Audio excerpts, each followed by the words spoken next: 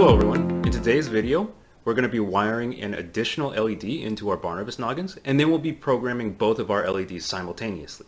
So in addition to all the parts that we have been using in our previous videos, we need a couple new things. So on the left you can see I have an additional LED, so you do need another one. And on the right I have an object that's known as a resistor. Now this resistor has a particular color scheme. From left to right the bands are gold, brown, purple, and yellow. So that is significant, although it's a little beyond the scope of this video, so I'm just going to kind of breeze over that. Just know that if you have a resistor with a different color scheme, that is going to change how your LED looks. So it'll either make it a little brighter or a little dimmer. Okay, so here is our Barnabas noggin as we left it before, and you'll notice that it is currently on. So it's plugged in, it has power, and I want to make sure we understand that this is probably not a good idea. So before I go plugging in additional things into the board, so expanding on our circuits, I want to make sure that power is disconnected, just to be extra safe. So I'm going to go ahead and unplug power. Now I want you guys to keep in mind that the amount of power we're using is not really enough to hurt us. This is more for the safety of the board. It's very easy to break parts if you are making changes to your circuits while you have power connected. So that's what we're trying to avoid here. Okay, so on your Barnabas noggin, I would like you to focus on the lower half. So underneath where the blue rectangle is, there's a section where we have some things written. One of them says LED 7. The other says R1, so that refers to our LED and our resistor respectively. This is where we're going to be placing those two things. Now the resistor is unlike the LED in that it doesn't care which way it faces. It doesn't have a long leg and short leg, so we can put it in forwards or backwards. It really doesn't care. However, the LED, just like our last LED, does care. It wants the long leg to be on the positive side and the short leg to be on the negative side. Luckily, if you look at where the LED is meant to be placed, you'll see a little plus and minus sign directing us on how we should place the LED. So let's go ahead and get started. And I will try to do this without bumping the camera too much, but I have my resistor, which I'm going to just place here into these two pegs. All right. And then I got my LED. I got to make sure I keep track of which side is plus, which side is minus, and place that in there. And there you have it. That's all you need to do to make this new circuit. Now you may be asking yourself, why is it necessary to do things like this? Why do we have this new part when the other LED works just fine without a resistor? Well, it turns out there is actually an internal resistor in the Barnabas noggin at pin 13. So in reality, the circuit that we just made is no different from the circuit we made before. It's just the extra part was hidden to us. So I'm going to go ahead and plug in the noggin and open up Arduino, and I will see you guys when I get into it. Okay, so here I am back in Arduino.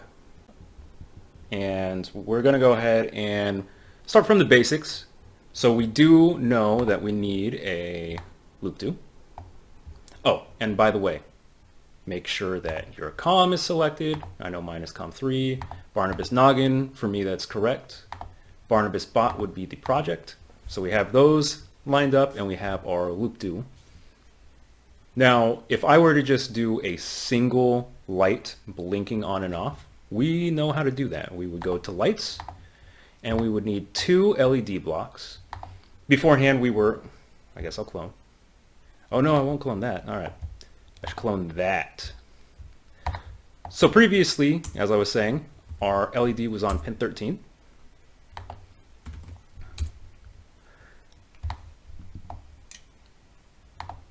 And we've got one on, one off.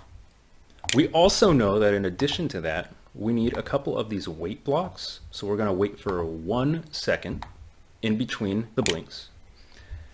So we know that this will blink our first LED, the one that we've had on our board for a little while now. and it'll blink it on and off repeatedly.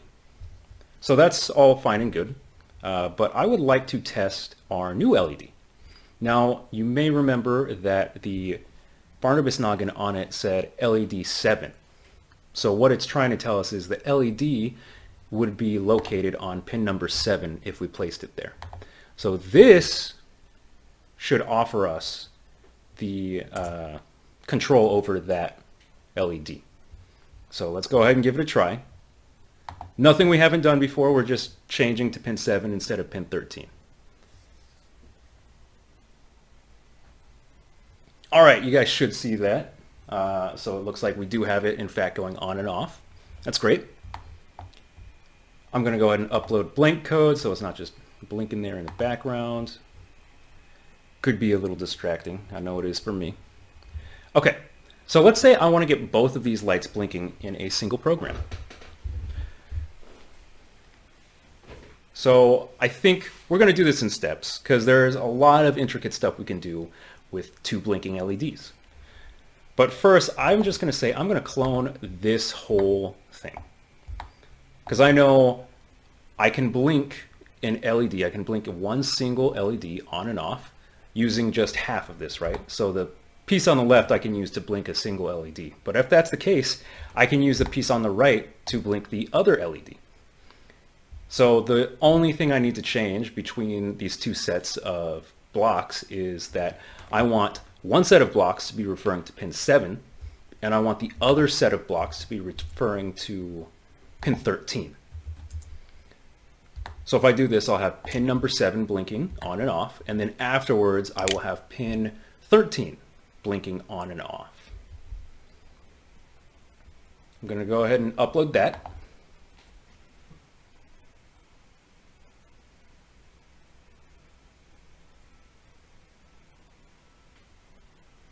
There you have it. So this is our first code where we have multiple things being controlled at once. So if you made it this far, congratulations. Now let's see if we can make this more intricate.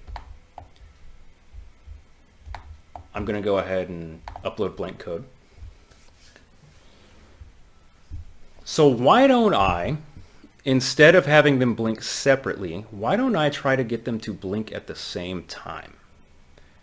So I have pin 7 and pin 13 going on, and then both of them going off. So I want them to blink on and off at the same time. So to do this, I'm actually going to get rid of a couple of things. I do not need this many wait blocks. I only need 2 wait blocks.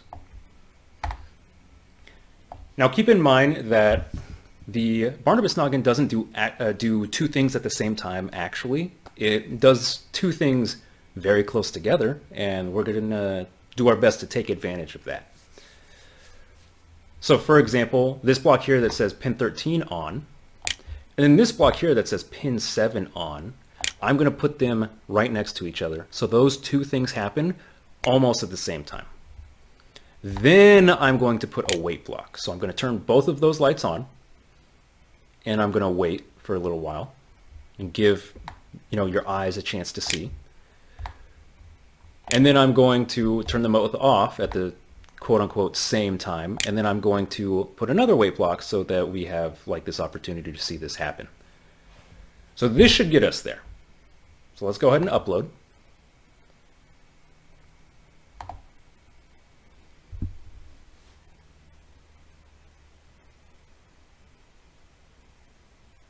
All right, cool. So we got them going on and off at the same time. Now you guys can probably figure out what I'm going to try next. How about I have them alternate? So when one is on, the other is off. When the other is on, then the first one is off. So this isn't all that difficult to do. I just need to make sure that I am staying consistent between both halves of my code. So I have like the first half where I'm turning these both on. I have pin 13, pin 7 here. And then in the second half, I have pin 7, pin 13 turning off. So I'm going to flip one of the LEDs. I'm going to make one of the LEDs off in the first part and then on in the second part. Now, it's important that you're picking the same pin number, not that you're picking the same block. So for example, in this first half, I have pin 13 as the first block. In the second part here, I have pin 7 as the first block. So if I were to change this pin 13 block and then this pin 7 block, that wouldn't really work out. I want to make sure I'm manipulating the same LED both times. So I'm going to go ahead and do that. I'm going to say pin 13. Instead of starting on, you're going to start off. And then down here, pin 13 is going to turn on. So I still have a pin 13 off part, and I still have a pin 13 on part. So that's important. But notice now that the ones that are sandwiched together are now opposites. So this should get an alternating sequence.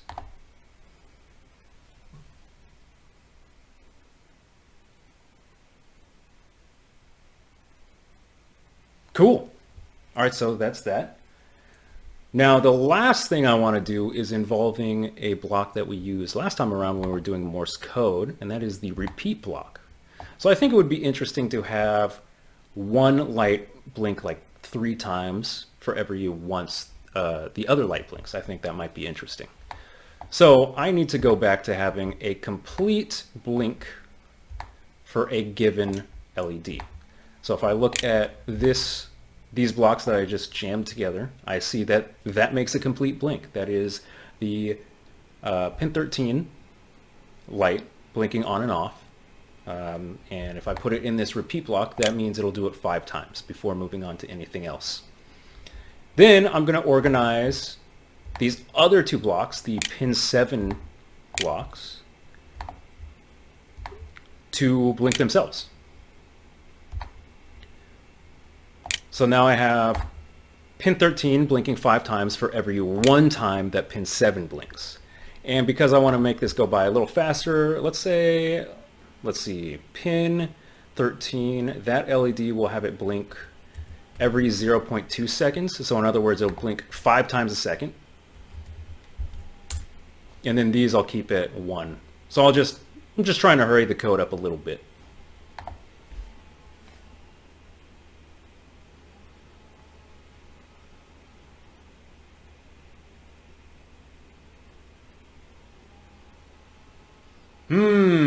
All right, so I more or less got there, but it looks like there is a small error. Something I didn't intend to have happen is the blue light, the pin 13 light, staying on while the pin 7 light, which is what, the magenta light, blinks. So I think that's just because I have them in the alternate order. So the last thing I tell the LED on pin 13 to do is turn on, and then it'll stay on as this blink down here happens. So if I were to just switch the on and off, then I could prevent that from happening.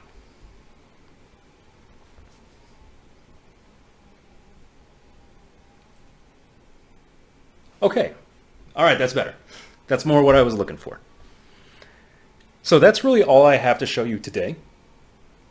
Now, obviously, there are a lot of different little patterns you can do with your 2 lights. I did not exhaustively show you everything you can do. So I encourage you guys to kind of go forth and dink around with things. And I will see you guys in the next video. Bye.